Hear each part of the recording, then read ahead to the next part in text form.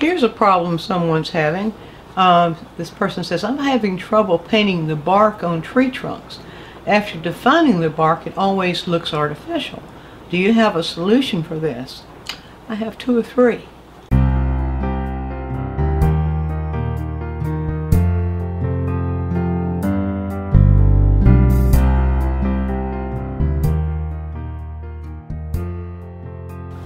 So one thing you can always count on, whether it's bark on trees or whether it's anything else, and that is what's in shadow and what's not in shadow is going to determine how you create the texture. Bark is texture, just like leaves on the ground are texture. Blades of grass or a field of grass is texture. So many things are tiny, tiny little shapes that create texture. And how you create that texture, or the value of contrast that you use to create that texture, is going to determine whether it's going to be, whether it's going to look realistic or whether it's going to look artificial, like this person said. Now that's the first thing. The second thing is this. If you're close to the tree trunk, you will see more texture. If you are further away from the tree trunk, you might not see any texture at all. So if you're painting tree trunks that are in the distance and you're putting bark on them, they'll look artificial. Because when things are in the distance, especially in the distant distance, all the texture goes away. So texture progresses as it goes into distance. It's very sharp right up close to us, but anything that is textured, like the things I named earlier, as they move in the distance, they become less and less texture, and after a while you don't see the texture at all. So that's the second thing.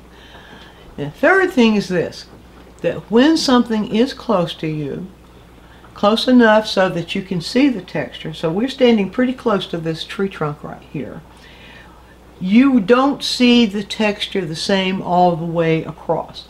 You see the texture more pronounced, more clear, or clearer, right in the area where it goes into shadow, where the tree trunk goes into shadow, and where it goes into light. Now, we studied, we studied in our full-length courses, and I think I probably have brought this out in quick tips. I'm not sure, but that's called the terminator line. It's a good thing to know, because whenever there is a direct light, you're going to have that. Wherever you have shadow on any image, you're going to have a terminator line. So, and that terminator line is always that area. It's not a distinct line, it's an area. It's always that area where light meets shadow, and that's where you will see texture more distinctive, clearer. So you see there are 2 or 3 things to take into consideration here. I'm going to do a very quick little illustration here just to show you what I mean about the texture being more clearly defined at the terminator area. It gets less defined as it goes into shadow, and in many cases it will get somewhat less defined as it goes into light. But what happens in light, the contrast decreases. So let's do just a very quick little, I'm not going to do the whole tree trunk, just going to do a little section very quickly here. And so let's just say right here, we would identify one side of the tree trunk, and sort of right here the other, and you would use the same process of observation all the way through. All right, step 1 for anything, in fact, for painting anything, step 1 is, for me it is, identifying where the shadow is and where the shadow begins, or where it's not in shadow any longer. Well, this is about half and half, so we have about half of that tree trunk that's in shadow, and I'm just going to kind of rough that in as this is in shadow. Just kind of rough that in here, and you can see that, and we're not doing texture first. You don't start out doing texture first. You get the value and the value differences in first as an underpainting, else the texture is going to look artificial. So, so we get that. There's the in shadow, and then as it makes that transition right in here, if you squint, this is a narrow area right in there, in that terminator area, where it is almost a value of 5, and so that would be about right in here. So we do that next, about right in there, and it begins to get a little bit lighter as it moves in this direction. But this is that transition area. It seems to be a little bit darker than I wanted to make it. There you go. Now, then on the side where the light is hitting, the side that's not in shadow, you see it much lighter.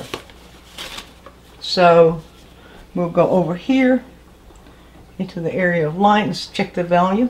Pretty much the same value. Right here, let's get that just a little bit lighter. Alright, so we can say right in here, there we go.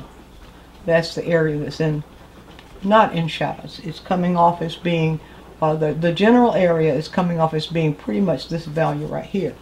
Now, the first thing I'm going to do is to create a gradation, because we don't see that exact line.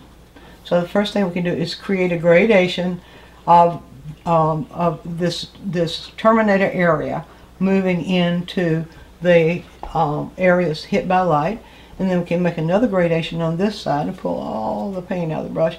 I'll make another gradation on this side and very quickly come down, and there we go there. Now we've got it set. We can see the shadow side and we can see the light side. Now take a look. When you look at the bark on the shadow side and you quit looking at it as bark, you look at it as value or shapes of value, you barely see any value difference. There's a very, very close value contrast there. So what I'll do is go into that deeper, the darkest value of that color, and I'm going to make it even deeper by adding a little bit of the ultramarine blue. This is the raw umber I'm working with here, except for value. I'm not looking at color, I'm just value. Now, if I make little areas that are in the same value range, right here, in the same value range, just as lines of dark that have a little bit of contrast. It's just a very, very close contrast. Then I have pretty much represented. If I continue that, I could continue that whole thing. I'm not going to do it in this demonstration because I want you to see. I want you to see how this works. Now, what happens here as it moves into the terminator line, the dark part of that remains the same value, but the lighter part of being a lighter value, you begin to get more value contrast. So I can use that same dark value as I come in here and begin to sort of define that area, or those areas of the indentions of the bark. It's shadows created because of those shapes of bark that are blocking it from light, or blocking the tree from light, the little shapes of bark there. So we could do that. Come them down like this. A little bit of here. Now I'm going to keep this sort of cartoonish to start with. Now you see we have a little bit greater contrast, but notice as it moves into light, that dark gets lighter, and that's where you need to pay close attention. There are only a few areas as it moves in, only a few areas that maintain or retain that darkest dark, and that's only where the bark is leaning way out and causing the whole thing to go into shadow. So what I'm going to do here is to move into this value, in this middle value, right here. Let's get that just a little bit darker. So we have a subtle, there we go. Maybe that's a little dark. Let's see if we can make it a little bit lighter. So you get a closer value contrast when you're creating things like bark and things that are round that have texture on them. You get a closer value contrast where it's in the brighter light, and you get a fuller contrast. Let me go in there now and create that fuller contrast right here, because you have the dark, and then right next to the dark you'll have the light. I scooted over into that one, but right next to the dark you have where you have those areas of the bark that lean forward and pick up light. So this area right in here is where you see the stronger contrast of light and dark, in that terminator area, then the contrast narrows again as it goes into light, and only in some areas of the light, where it's in light, only in some areas do you see it darker. But you don't want to make the whole thing, don't want to make the whole area darker, just a little bit. Now this is very cartoonish, but it gives you the principle of when you're working bark or any texture, it gives you the principle of how that value of contrast works. So just keep in mind, you establish your value first, how it moves into shadow or moves away from shadow into light or into not in shadow. And that area that's within that terminator, there's where your greatest contrast is. You start out, usually that area in the terminator is about a middle value, plus or minus, in that general area there. And you can use the darks as dark as you've used them over here, and you can use the lights to highlight those darks. As you see them right here, you can use those as light as you would go over here. And then use your observation. Use that general principle, but don't try to follow it as a formula. Just look for it. This is to tell you what to look for, not how to do it. So if you go out in nature where you have trees that have bark on them, and study this principle, study what's happening there, especially where there is light shining on it. And I think you can see that by following that principle, that general principle I just outlined for you, of shadow to not in shadow, and the value being the darks being very narrow in contrast in shadow, the lights being very narrow in contrast in not in shadow, and your greatest contrast happening in that terminator area. I believe if you use that principle, you will be able to use to create trees that have realistic bark, and you'll be able to create all kinds of textures that look realistic. Hope you enjoyed this quick tip.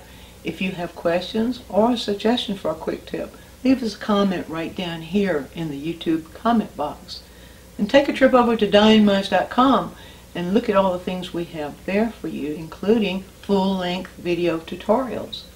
And while you're there, sign up for our newsletter so you'll always be informed of our latest adventures. Thanks for watching.